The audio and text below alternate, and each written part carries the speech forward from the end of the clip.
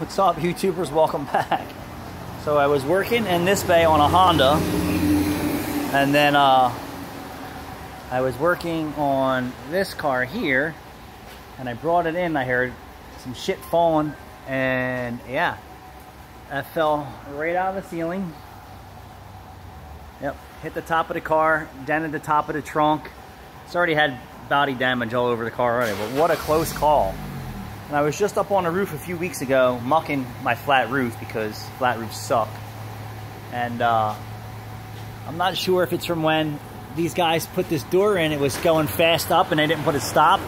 And it kept banging the ceiling. And I patched it in with a couple other pieces, not thinking that the door banging the ceiling is loosening the drywall. And yeah, there it goes, it fell out.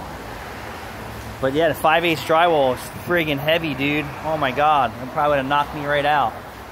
This already had some pre-existing damage. Whew, what a close call today.